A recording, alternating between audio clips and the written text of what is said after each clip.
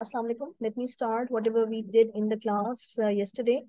We talked about the addressing modes, and I hope that we are clear with the LDD, LDI, LDX, and LDM. Now, the two addresses that are left, let me do that with you, and before I proceed on to the next topic, we are going to work on this relative addressing, and you can see here they are talking about the memory addresses used in the current location added to the operand. For example, JMR. By the way, what is this denoting? If you can recall the use of this hash, what does this denote? Binary. Exactly. It means that you have to actually transfer the control to the instruction 5 locations after. Now, this is what is the meaning here. The control will be sent 5 locations after the you can simply say it's going to be a situation where you're going to jump 5 locations forward. And that is what is, and again, remember with the use of hash, it means that this is the denary number that you have to work on. Now, the next one is just symbolic addressing, and that will be discussed right now. It is used in assembly language programming. A label is used instead of a value. Now, you can see the use of label is going to be a little bit easier for the humans as compared to the use of a number. And that is why you can see here, an example is given to you. If the memory location with the address labeled my store contain the value 20. So what will we be doing is we will be using the label my store instead of the value 20 as such, because it means the same, but that will be easier for us to comprehend and to work on as compared to working with the values. And that is why this is allowed in your assembly language programming. So you can see symbolic addressing. How is it being done? You can see the use of the, by the way, this label is a user-defined word. And there are two ways of handling. Either you have label and then you have opcode and operand. By the way, I hope that we can recall what is opcode and what is operand. Yes. Can we recall what is opcode and what is operand? Opcode is? Yes, what is opcode? Ji beta, we have been talking about the term opcode quite often. So what is opcode and what is operand? Come on. This is the basic thing that we have been talking about, like STO, ADD. They all are your opcodes. INC, DEC. They all are opcodes because these are the instructions. And operand is what you work on. Like, for example, I hope that this is what we all are clear. We should not forget this thing. Opcode and operand. Then we have another way that we have label, and then we have the gives a symbolic address label to the memory location with the contents in. So there are two ways of handling this label. Either we have with the label, and again you can see the colon sign. This colon sign is indicating that it's a label. Now just a sample program. Now, if you pay attention to this line, this is a high-level language programming where you can see 3 variables, first, second, and third are being added, and the result is stored in the variable total. And the same task, you can see this program is going to be done in so many lines in your assembly language. The way I describe the program. Laika.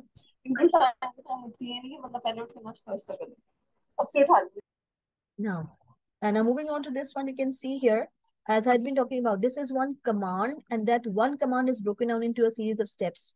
And that one command is, you can see, by the way, this one is a label, start, and you can see this start has an opcode and operand. LDD is an opcode because that is an instruction. And what is it working on? It's the operand. I hope that we are clear with the term opcode and operand. Just to make you comprehend, I said that opcode assume it just like an action that you're performing. And operand is what you work on, is what you have to work on. And you can see here that this is my LDD is, by the way, what is LDD? G. Direct addressing. Now that's great. We all remember. So you can see LDD is first, means the instruction is to perform this activity on this operand. And then we have ADD. By the way, what does ADD do? Add. It says that whatever is written here, the variable second, the value will be added to the variable first. And then you can see ADD once again, third. It means all these tasks that were done in one line are done in 3 separate lines. And then we are saying STO total. And then we are ending this line. So you can see here, this one line is broken down into a series of steps. I kept on talking about the same instructions. And every instruction has an equivalent binary code. So here you can see LDD first, ADD second, ADD third, STO total and end is going to make the same task as we have done in the beginning. Now you can see first is 20, second is 30, third is 40. And then we can see the total will be holding the result. In the beginning, definitely it will be 0 because it's going to be initialized with a 0. And then you can talk about the instruction that is being done. Accumulator will be holding the result of all the three values being added, and they will be stored in the variable total. So STO is for storage. So are we okay with this? Yes or no? Are we okay with this? By the way, I'll be expecting you people to do the activities that are given. As you can see, I have actually, I was just planning to do this activity with you, but this one is a little simpler. So I guess that you will be able to do it a little bit yourself as well. And then LDD वगैरह you are clear with, so you can handle it yourself. But now let me move on to this. Any questions regarding this material? The use of assembly language instruction to carry out the same task as you did with that one line. Any questions before I proceed? Yes, beta, any questions? No. Now let me move on to a question from the past paper, and then we'll. Now this is November paper, November 16. As you can see, the variant is 1-1. And you can see the same instructions that you did earlier, LDD, LDX, which we did yesterday, add also, add the contents of the given address. CMP is something that is new, JPE is something that is new, and then the last one is JPN and JMP. So you can see here, CMP, as the name implies, compare the contents of ACC with the contents of address. So definitely we are going to make two comparisons. One is going to be comparing the accumulator's value with the whatever is present on the given address. So JPE is very simple. It is going to follow a compare instruction, jump to address if the comparison is true. And JPN is, as you can see, by the way, N is for no. Like this is how I can remember as well. And if the comparison instruction is resulting in a false, then it will be the use of JPN. The same as we talked about if and else, the same is done here with the help of JPE and JPN. I hope that we are clear. Yes? Yes. And as we did right now, jump 5 means that jump 5 locations, jump to the given address. That is what you can see. And the way we talked about jump with the hash 5, that means that you have to jump 5 locations extra or 5 instructions up. Out is for output. And then we have end to end the routine. By the way, the question is, I think this is what we can do easily. LDD, do we need practice of this LDD and LDX also? Do we need practice, or can I rely on you people that you can do it on your own as well? So we can do it. Do it, all of us. But you need to have practice of this now. Let's move on to this one. This is my trace table, which I didn't touch yesterday, and I moved on to the next topic. Complete the trace table below for the following assembly language instructions. And you can see this is my assembly language program. But along with that, I have an ASCII code in the character. When they are just not the like 40 is this one, 50 is 2, 80 is P, 90 is Z, and 100 is small d. Now this is my question, and now I'm asked to fill in the trace table below. By the way, this is trace table. The same trace table as we had been talking about, the same trace table is here also, but although it is dealing with some other values, not the one that we talk about the programming. This is actually the trace table of our memory, of our registers. So you can see, let's just start from here. And the first instruction that I can see here is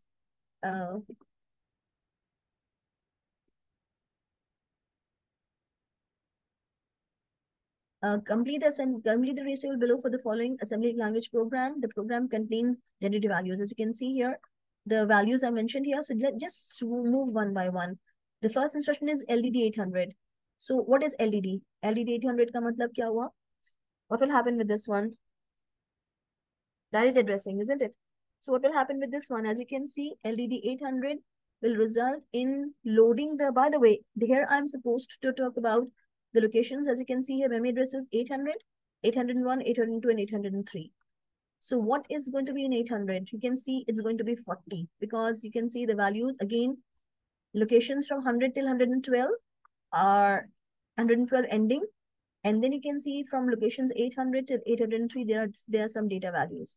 So when I talk about this one, I have to actually talk about accumulator situation and the output as well. So 800 is holding 40, that's why you can see 40 is mentioned here. 801 is holding 50, that's why you can see 50 being mentioned here.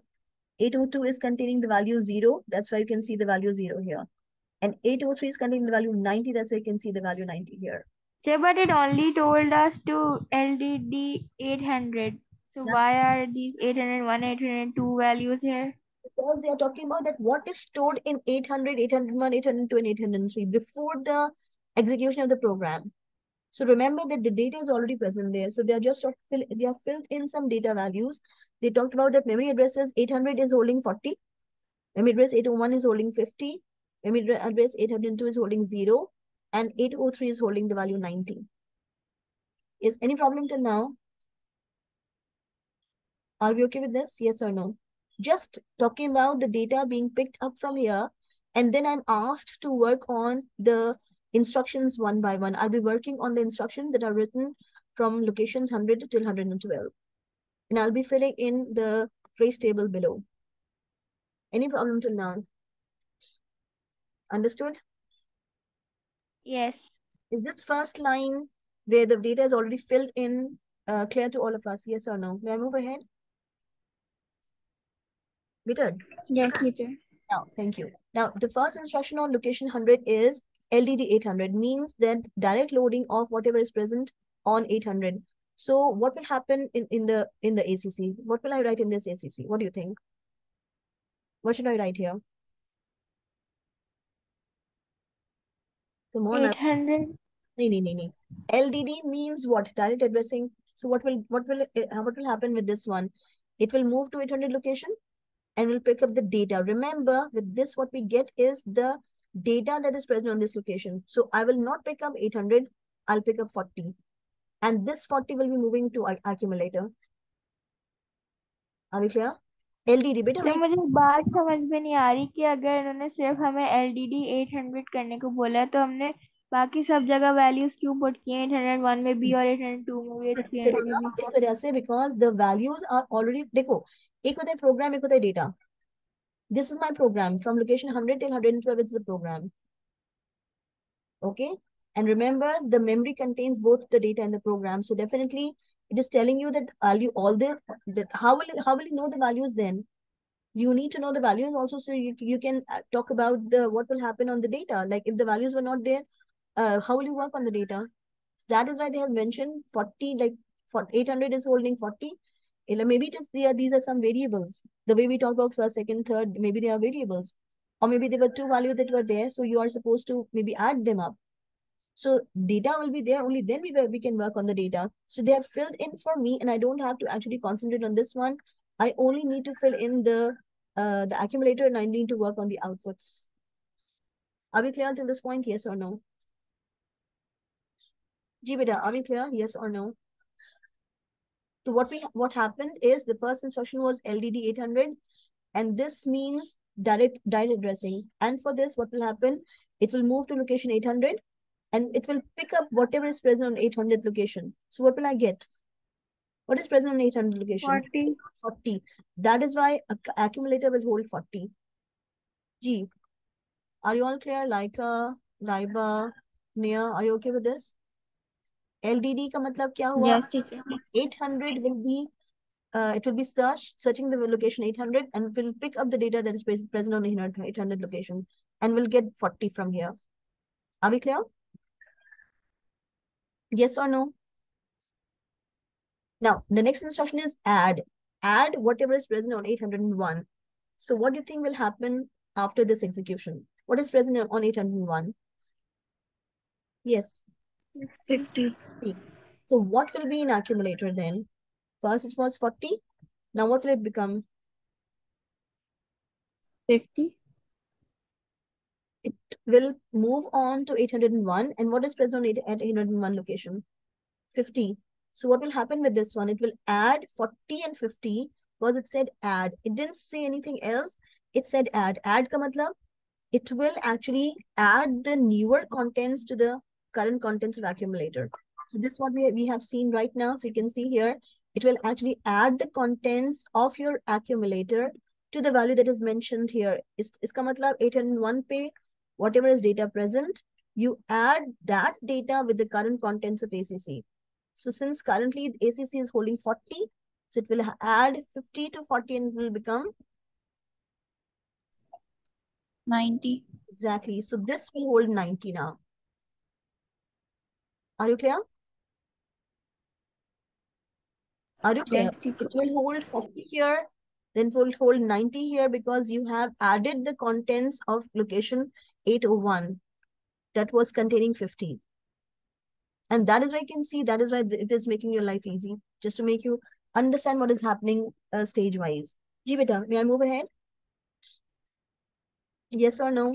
Here we don't write 50 and we just directly add 50 to 40 and write 90 there. Exactly, because in reality, it will be done by the calculation will be performed. No? Contents of accumulator are 40. So the new value 50 will be added to the older contents of 50, older contents 40, and the result 90 will be stored in accumulator. Okay, teacher.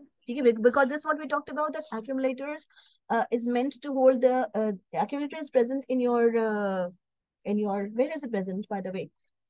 ALU, and definitely it will be holding the result. It will be holding the contents that are being worked on and the result also. So that is why you can see accumulator is holding the results 40 earlier and then 90. Are we clear with these two instructions? May I move ahead with the third one, STO? Yes. What does STO do actually?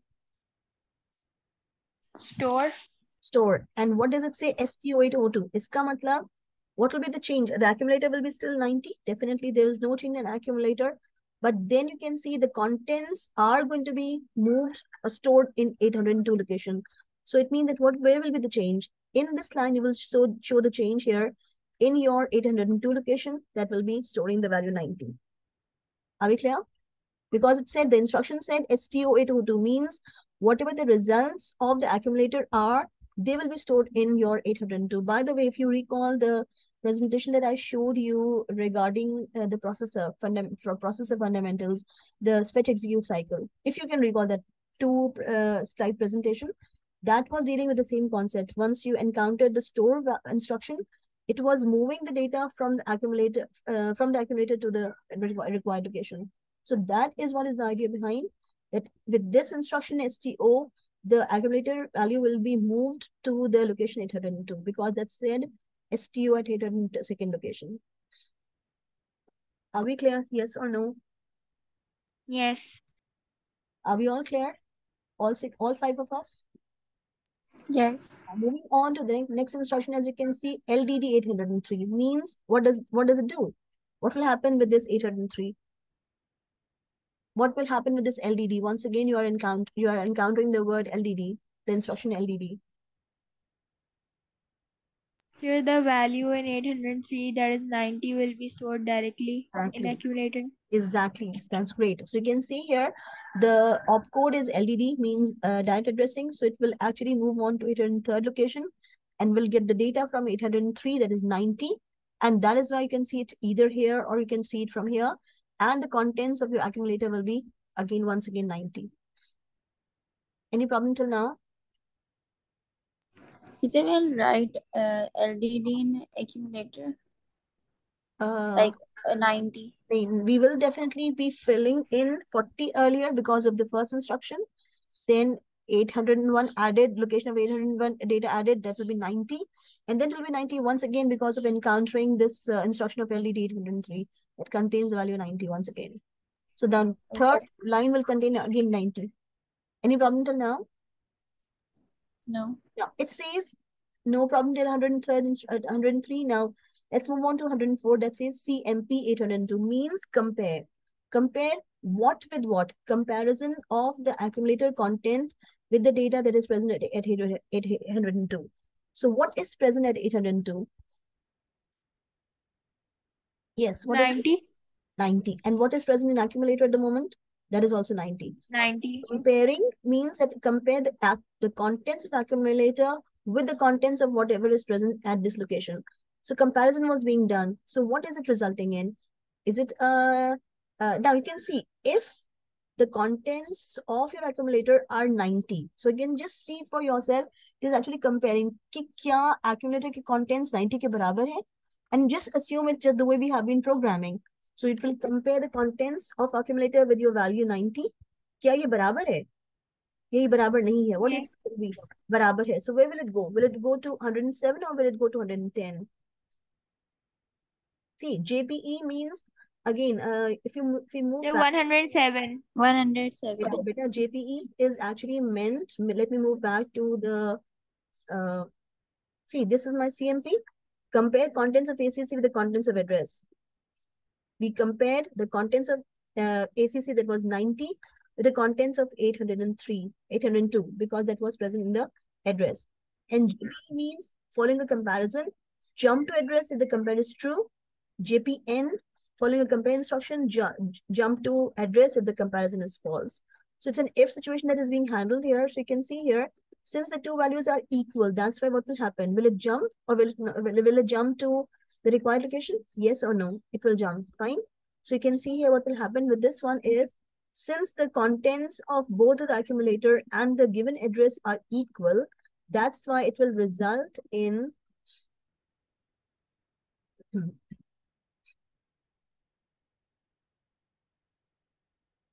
compare 802. 802 contains 90 and accumulator contains 90. Since the comparison is successful, they are equal. That's why it will move to JPE. JPE ka matlab, go to JPE, move 107. So it will move to 107. So it will jump, it will ignore this line because the condition is true. The way we have been talking about if condition, it will move here and store 802. So what will happen? Whatever is stored in accumulator will be stored at 802nd location. So what will happen now? 90 value will be stored at location 802. So you will be writing 90 once again. Again. Exactly. See, beta, we just follow the instructions. That is why we talk about the trace table. Now, trace table is easy because we simply follow the instructions one after the other. That's why it becomes easy for us. Are we clear? Yes. Yes, JP 107 means 107 पे जाइए और क्या कीजिए, store the value at 802, and then what the value is, it is going to be 90 that will store from accumulator at this location 802, and then it says out. Out means whatever is present, then actually display that value. So what is 90 actually? 90 is Z. So in the output column, I'll have the output of Z. So आप ये देखिए, दरअसल ये पूरा का पूरा काम सिर्फ Z की output का है. Have you understood? Yes or no? Yes. कह रही है, बिल्कुल सही है. Saying, please let me. Yes. Oh, Ruqayya doesn't know that she has joined from. I'm sorry. I just now saw her message. Oh, I'm so sorry.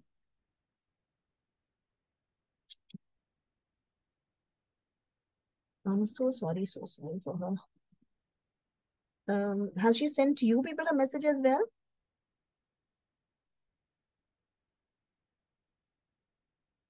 No.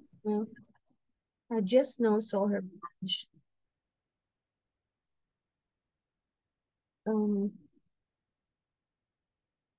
I'm really sorry for her. Now moving on to this one, let's see. Now the next one is out.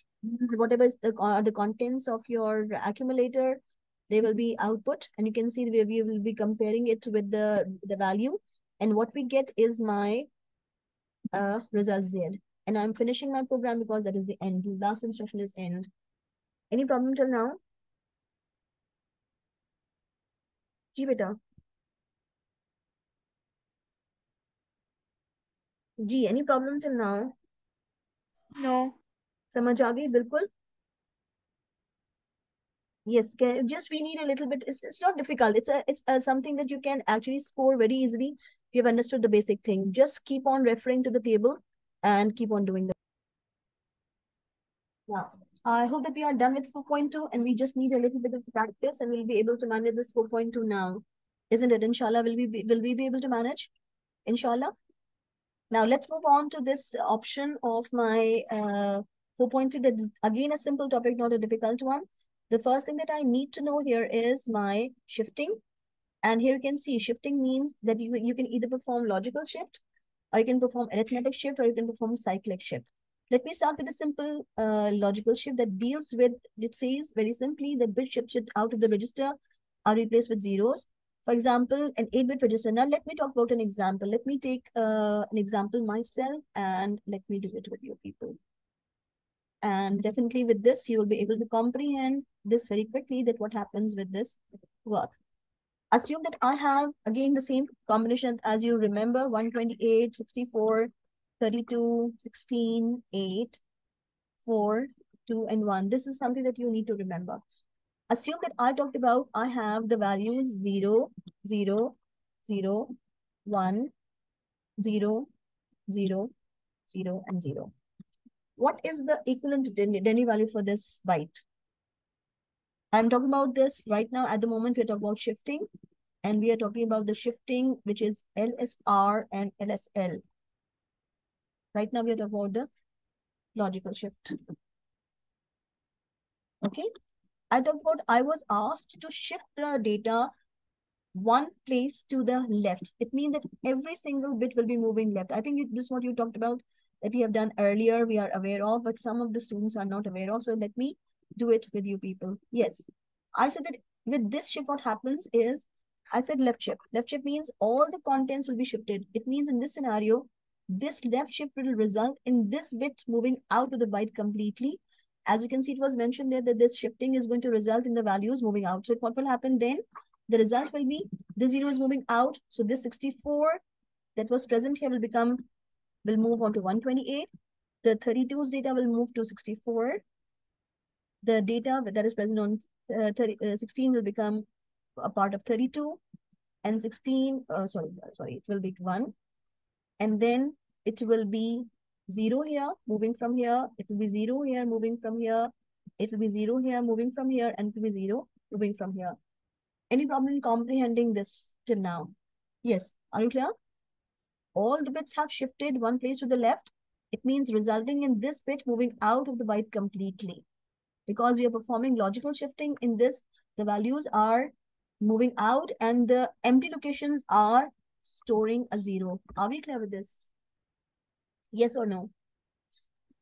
Any problem in comprehending this left shifting? Yes, are we clear? Yes. Okay, now if I talk about this, the result, initially the value was 16, as you can see from here. But when you had performed this shift, left shift one place, what is the result on your byte? What is the result? 32. What strikes your mind then? Just paying attention to the data, although you're not supposed to rote learn this, but what strikes your mind if you pay attention to these details? What is it actually? What is happening here? G. If anyone asks you what is the result, what will be your answer then?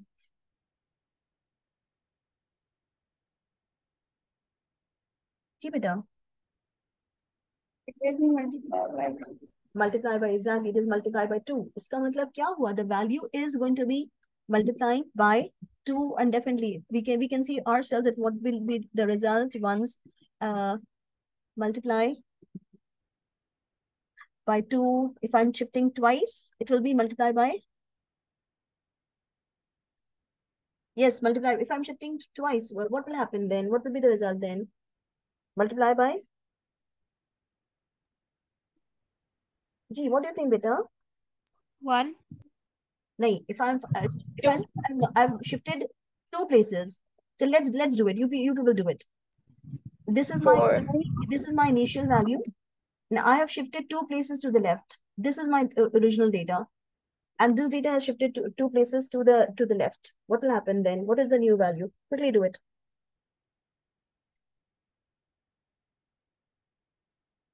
G.